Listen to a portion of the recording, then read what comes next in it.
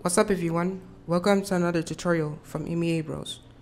In this tutorial I'm going to be teaching you guys how to use the camera in Blender 2.792. And this tutorial is actually inspired by one of our subscribers. And without further ado, let's get right into it. Okay, the first thing we're going to do here is we're going to hit 0 on another pad to go to the camera view. Then we're going to select our camera, and once you select your camera, you can go down here to the properties for the camera. And right here you could adjust like the length of your camera. It's a whole bunch of different settings that you could just play around with. But the main thing you could do is click in, and you go down to view. Then once you go down to view, you could hit camera view. And basically what this does, it will allow you to move, rotate, and pan in the view while you're looking through it.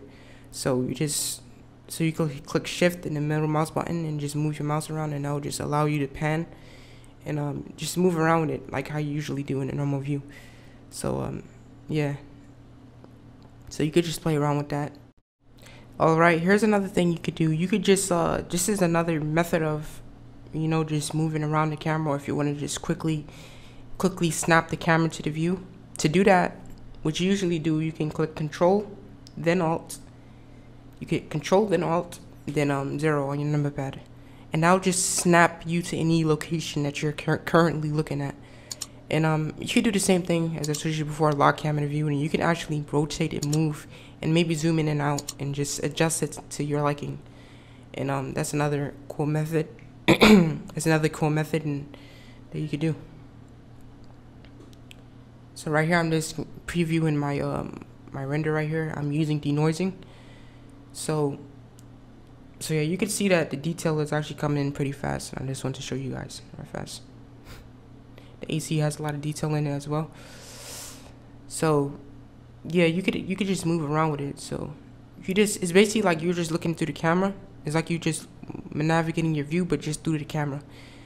And you could just snap it to anywhere. But right now I'm just playing around and moving it around, and just showing y'all the this little scene I made.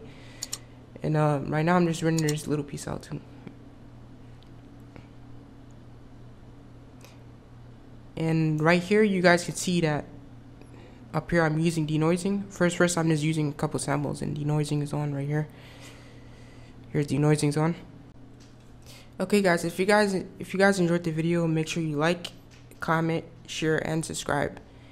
And if you guys actually want to learn how to make these little things I have in my scene, or if you guys just want to have a whole full breakdown of how to make this stuff, make sure, or if you just want to make any individual thing that you see right here in the scene, you guys can write it in the comments down below. And here's the final renders for both of the scenes.